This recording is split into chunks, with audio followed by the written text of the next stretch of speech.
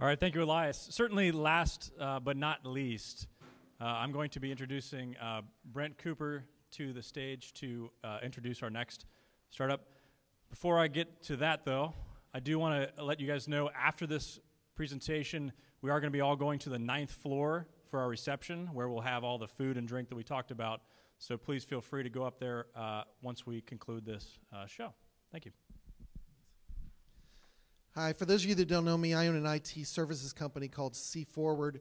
One of our slogans is we make IT easy, we make it easy. And when I met this crew from Papr last year, I fell in love with them and their product because they make it easy. It's something that we are interested in. And as I look around the room at a lot of community leaders, think of how this product could potentially save you time and money.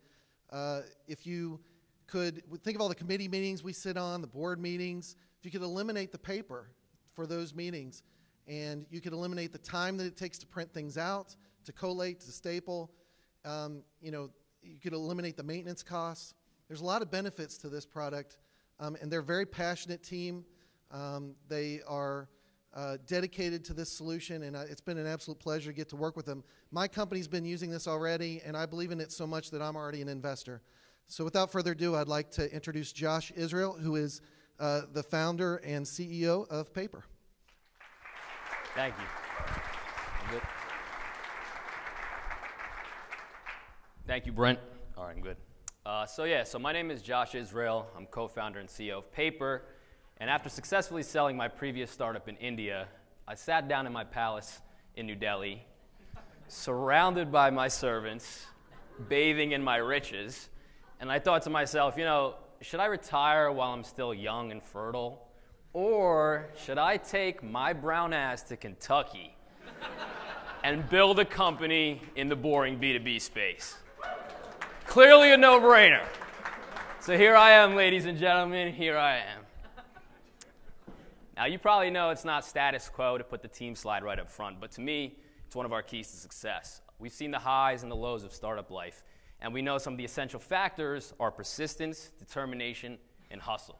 To give you a quick example of hustle, a few years back when we were running out of money for our Indian company, I took the last of the money, flew to America, bought up 10 iPhones, smuggled them back through customs in India, sold them for a profit just to give us a few more months of runway. While we raised around, that's how we roll. So speaking of smuggling, I also smuggled one of the most talented developers out of India with me.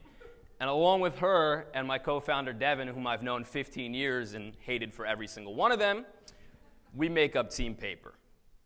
Now, so prior to joining UpTech, we did actually build and exit a company to the largest player in our space in India. That wasn't a joke. And during that exit process, we were thinking about what we wanted to work on next. And so we had a few ideas of things that pissed us off while we were building our previous company and some interesting things we wanted to work on. This included, but wasn't limited to, an iPhone speaker case, BaaS, which is bots as a service, and something near and dear to Devin and I's hearts, booters. It's like Hooters, but you guys get the point. And finally, to kill Papr. After realizing that we would have to bootstrap booters, we put that on the back burner, and we decided to focus on the biggest problem up there, which was to replace paper and printers in the office with the painless solution. So before we started to build a product, we wanted to make sure that this was actually a problem. So we started to research, and we found that on average, employees print 10,000 sheets of paper every single year, 40 to 50% of which ends up in the trash. This actually adds up to around 1 trillion sheets a year worldwide. It's an incredible waste of money. Now, you're probably sitting there thinking, what the hell? Why are still people printing? It's 2017. What are they doing even printing paper anymore? And we thought the same thing, too. So we started to look into it, and we found there's some main reasons people are doing this, to either mark up documents, get a signature, or step away from the distractions on their computer. And one of the main reasons we heard is actually, I'm not sure why I printed that. I probably shouldn't have. I was just used to doing it. Now, this last reason really resonated with us and led us to how we shaped our product. So what were those people so used to doing? It's simple. They were used to hitting file print. Well, I'm standing before you here today to usher in a new age of printing. I'd like to introduce to you the future of printing, file print. That's right. Before you laugh, that the beauty and magic of our product is actually we didn't change the behavior that people are used to. We provide every end user with a tablet loaded with our custom software that allows them to instantly print to that tablet without changing their MO of hitting file print. It's truly that simple. Take a look live how it works. So I have a document open. I hit file print. The tablet shows up automatically as a printer with no software installations, and just that fast shows up on the tablet. From there, you can make any changes you would on a normal piece of paper, highlight, mark it up, get a signature, send it to somebody else. So now that I've explained how our product saves paper, let me explain how our business makes paper. We're following a classic SaaS model where we charge on a per month, per user basis anywhere from $20 to $30. The twist is that we provide these tablets upfront free of cost to the business. We can recoup that investment within the first few months. We found that on average, businesses are spending about $1,000 per employee on paper and their associated costs every single year. So if we're able to reduce their paper output by 30 to 40%, our solution essentially pays for itself. We're looking at targeting a revenue run rate of around $100 million in the next 6 to 8 years. We believe this is achievable by looking at the small to medium-sized business market. If we can get into around 20,000 of those businesses with a 20-seat average order, we can achieve our goal. Now, if you're an investor in the audience and you want to look at people that play in our space as an indicator of market opportunity, go right ahead. You'll see that they're all billion-dollar companies. The problem with these companies when it comes to saving paper is they're a jugaad. You're probably wondering what the hell is a jugaad? Well, when I was in India, this was a term I would hear often from my software developers. Essentially, this means a hack or to create a workaround to a problem, like my buddy Raj up here is doing because he doesn't have an iPhone or an iPad, and he wants to listen to music while he cooks his food.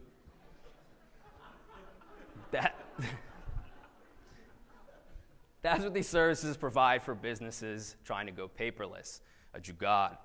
They're not focused on the problem of paper consumption in the workplace. They all have various other missions, such as document collaboration or file synchronization, for example. Fundamentally, though, people are still printing. That's the beauty of our product. We don't change their behavior. So there's no more hacks, there's no more workarounds, there's no more jugaading. So right now we're piloting with a few organizations, including the Northern Kentucky Chamber of Commerce.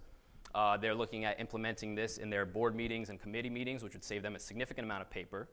Graf, Stiebel & Coyne is a law firm in downtown Cincinnati that has been using our product for a while now. They've saved a significant amount of paper and actually increased their lawyers' efficiency. They're loving the product. CForward and SpliceNet are both local IT firms that are using our product and also reselling it through to their clients. And as you know, Brent, who introduced me, is personally invested in the company. So what we've been seeing from our pilot program is pretty encouraging. On average, we see that employees are saving about 250 pieces of paper every single week. Now, to a 50-person organization, that's 650,000 pages saved every single year. Traditionally, this would cost the business around $40,000 for the paper and the ink alone. If they use our solution, it's $12,000. Net savings, $28,000 every year. So with those metrics in mind and the success of our pilot program, we're raising our seed round. With a portion of it already committed, we do accept cash and PayPal, Bitcoin, Uber credits, rent, free rent, whatever you guys, we're open to negotiate. Have a couple drinks and then come talk to me and we'll figure it out. So before I leave you guys tonight, I just want to play a quick video of paper and show you some of its use cases. And yes, the video does have the classic upbeat startup music that every startup video has. Here we go. Everything that we need to achieve. The year's looking great. Stuff.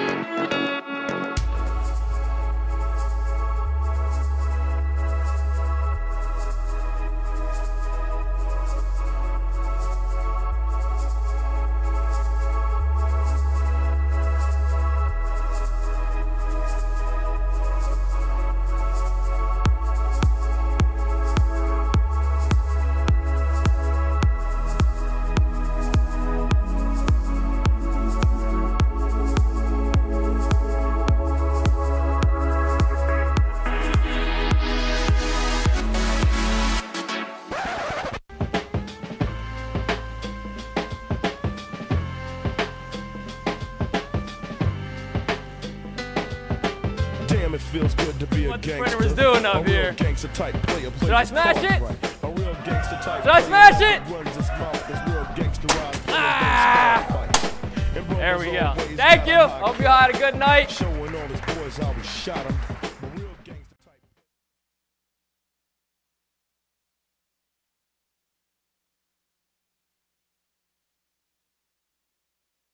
Thank you, ladies and gentlemen. That concludes our show. I hope you guys enjoy your drinks and food upstairs. We can look forward to talking to you then. Thank you.